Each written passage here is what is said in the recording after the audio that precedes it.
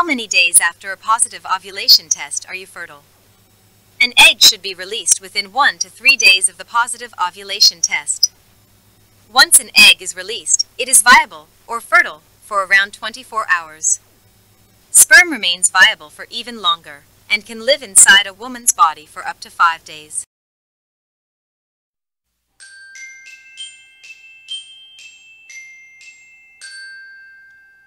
When do you start testing for ovulation?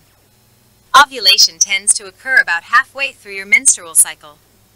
So it's best to start using an ovulation predictor test a few days before your midway point.